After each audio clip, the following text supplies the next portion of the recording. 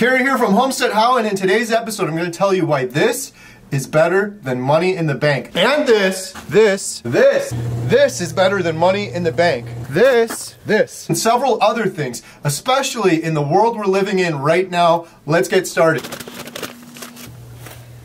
This, you got it? Yeah.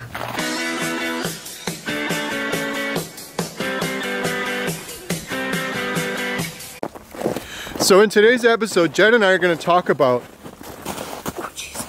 as Jen falls, things that are better than money in the bank. As we showed you in the little intro there, we'll go through a couple things with inflation going through the roof, and just, not even that, just the fact that we're so reliant on going to the grocery store. And as we saw in 2020, what happens if you go to the grocery store and those shelves are empty? We should all be prepared, especially all of us, since we've all gone through 2020. And we've seen the empty shelves before. So I'm not suggesting you go out and stockpile things, but there are precautions that you can take to avoid something like that happening and having good peace of mind, and that are just good investments. This and this is more valuable than money in the bank because it can produce eggs for you over and over again, obviously. And not only that, chickens are great because if I had $100 and it was just sitting in the bank, or I had $100 and about $100 worth of chickens, I'm gonna get these eggs for years to come. Not only that, the chickens go around our property when the snow clears and they eat all of the ticks and insects and mosquitoes. They're really hard workers, they're entertaining, and these eggs, these are better than the eggs you're gonna get from the grocery store because they're delicious. They're healthier, they're full of more protein and nutrients than eggs you were going to get from the store. And not only that, these chickens are cared for very well. When you go to the store and you get a dozen eggs for 80 cents from Aldi's or wherever, God knows what they did to those chickens. They were probably in a little shoebox sized thing their entire life, dumped out a couple eggs, and that was the end of them. Our chickens have a good life here.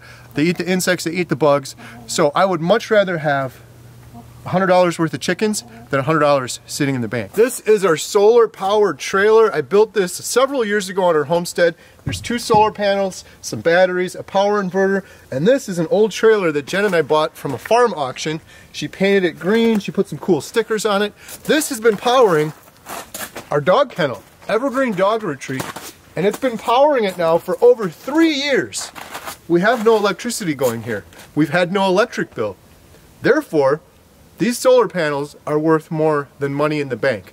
If I could buy $100 worth of solar panels or have $100 sitting in the bank, much rather have the solar panels. And in an off-grid situation, or if things were to collapse, we could put this up to the house and it would power our lights and fans and whatever we needed to do. Like I said, it powers this whole dog kennel. There's a ceiling fan, there's 3 lights in there. We have a radio going for the dogs when they're in here. And this entire thing has powered this building for 3 years now. No electric bill whatsoever.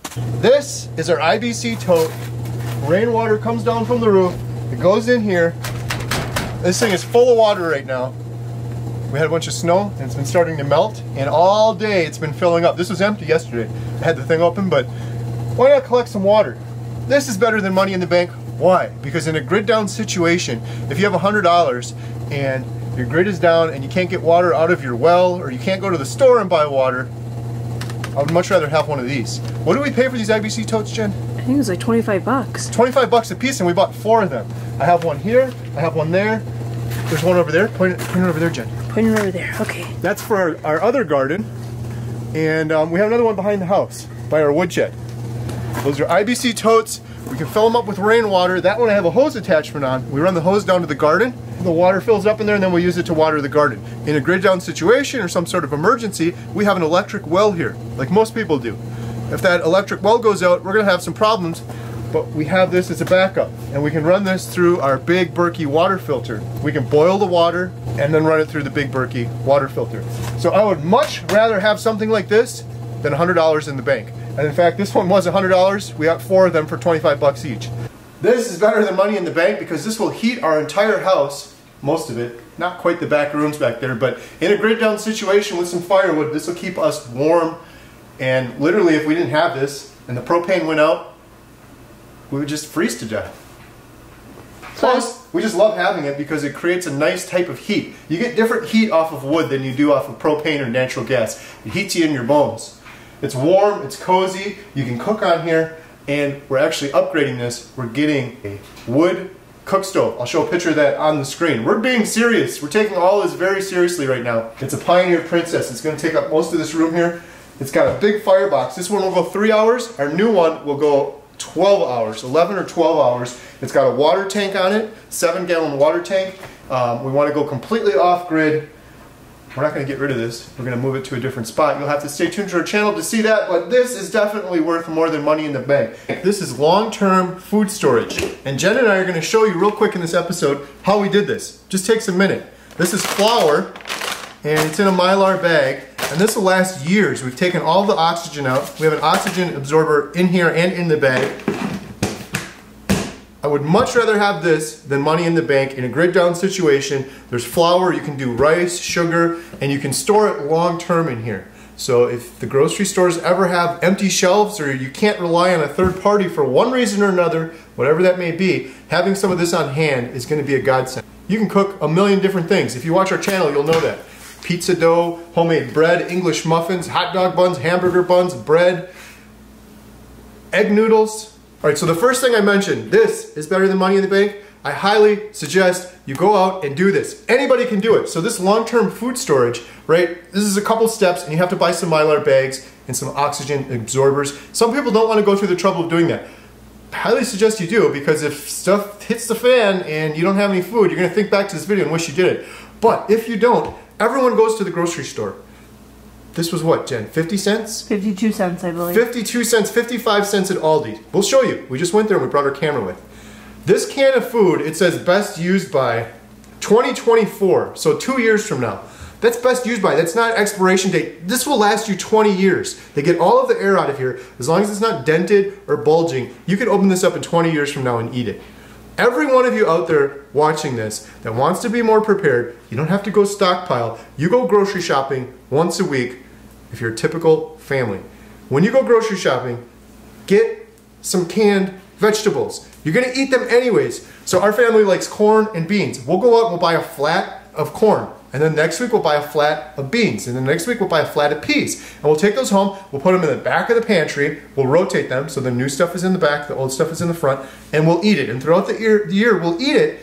We'll have a whole bunch of containers of it sitting there for if there's ever an emergency, but it's not going to get wasted. We're going to eat it anyways. I would rather have 100 cans of these carrots. I don't even like these carrots, I like the corn better. But I'd rather have 100 cans of these carrots sitting here than money in the bank, because these cans at 55 cents a piece, even if nothing goes wrong with the economy, there's always inflation. What is it, 4% a year? I think over the last year it was 7 or 8%.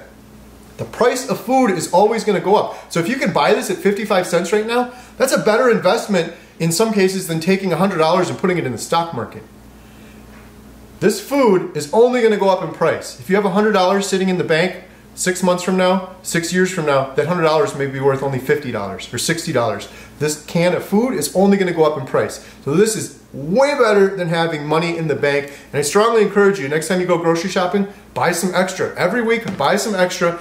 Put it into your rotation. You're not going to waste it. You're still going to use it. Eventually eat it and go through it.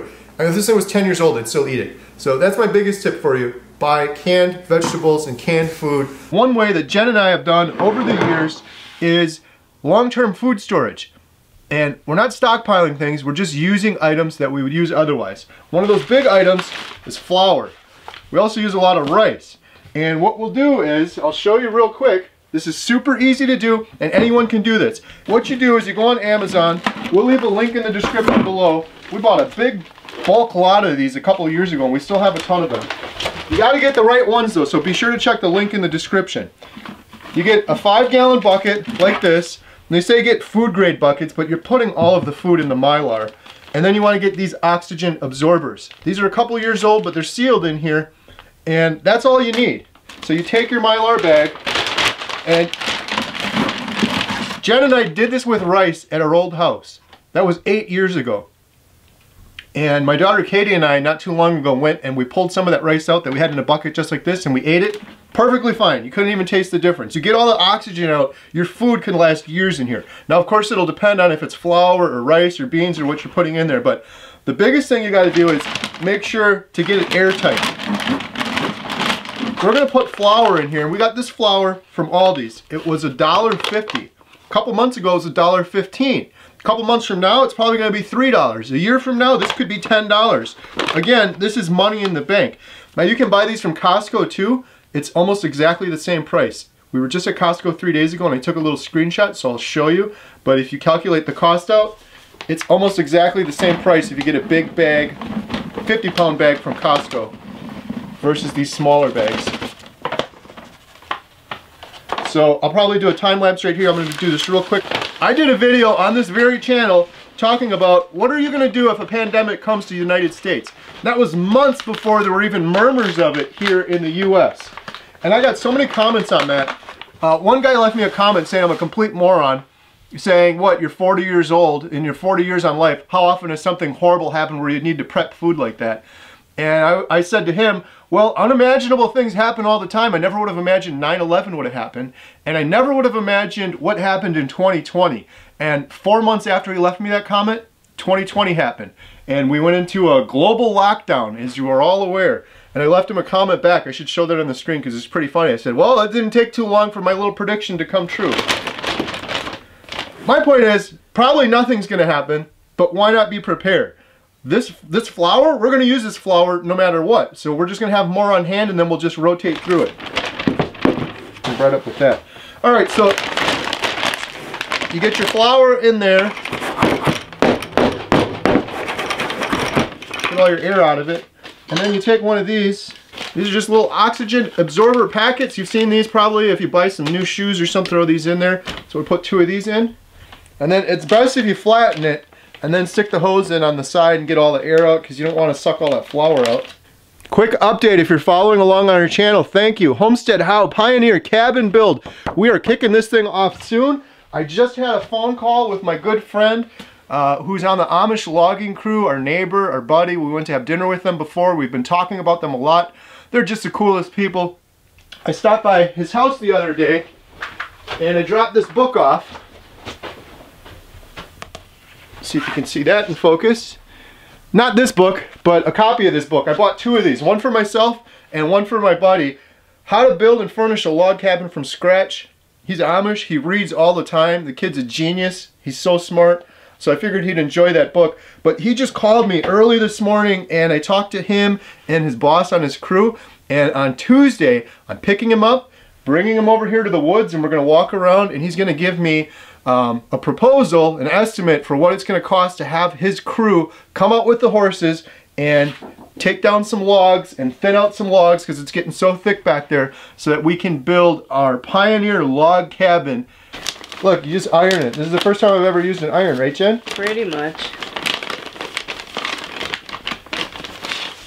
Get a little board or something underneath it so you're nice and flat. So yeah, we got it all started and then we just have a little gap there. Oh yeah.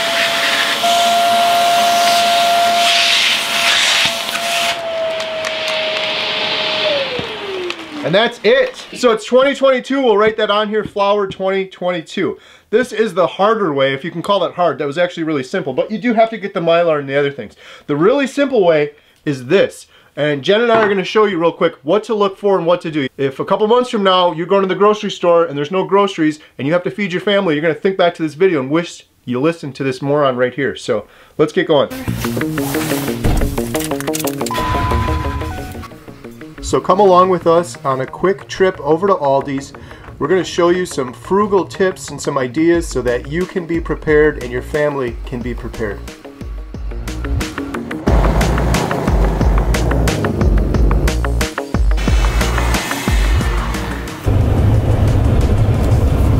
So 2 quick frugal tips for you while Jen and I head to the store to show you how to prepare. Number 1, check out Clark Howard. See if that focuses for me there. Clark Howard podcast. He tells you how to save money and avoid getting ripped off. Great podcast, really cool guy. I've been listening to him on the radio for years and now he's got a really good podcast.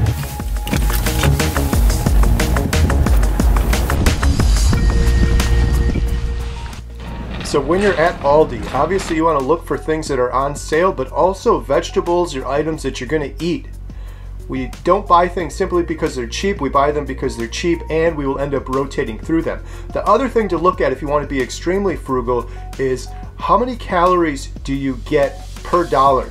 And you can run the calculation. You can look at the servings on the food and you can see what food is going to give you the most calorie for the dollar. And if that's a food that your family's going to eat, that's one to go with. In our case, peas and green beans are some of the highest calorie per dollar based on the prices at our Aldi's currently. So that's something to look for as well. But of course, make sure you're going to purchase something that your family will rotate through. Every time we go shopping, we like to pick up maybe a flat or 2 flats and put it into our pantry rotation.